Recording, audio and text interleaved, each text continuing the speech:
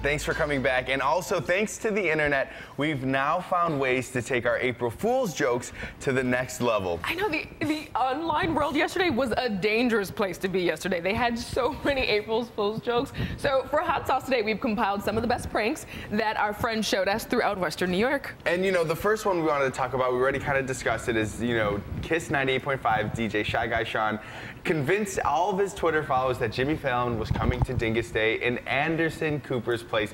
But this is only the tip of the iceberg. Brittany, I hear that we have a new flavor of beer. I know. This is an interesting one. Kegworks and Flying Bison teamed up to make a chicken wing lager, and also Perry's Ice Cream said they were coming out with a chicken wing flavor of ice cream. Both, I don't know. You know, I can see the chicken wing flavored beer, maybe, right? It's a little hearty, but the ice cream, I will have to pass on this one. I know, I've seen ice creams that are spicy with a kick to it, but chicken wing, I don't know. Yeah, I don't think you can put any hot chocolate sauce or sprinkles on that one.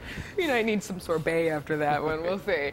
And we're still not done. After this, there was a press release that was released yesterday that was a plan in place to turn the grain elevators at Silo City into a Buffalo Mustache Hall of Fame, guys. I think this one would be kind of cool. I mean, people all over the country will come to kind of those smaller roadside attractions, so why not make this big, right? You could open it up to the whole world.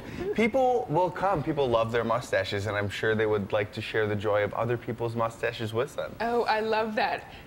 Is that an image there of Rick James on yes, the cover? that is an image of a bunch of different famous mustached men, and I do believe the artwork was done by Max Collins. Would you go to the Mustache Hall of Fame? You know, I told myself this summer I'm going to travel all around Buffalo and the area and check out different things, so yes. Yes, of course, and maybe they could sell sort of the little fuzzy mustaches and you can walk away with a...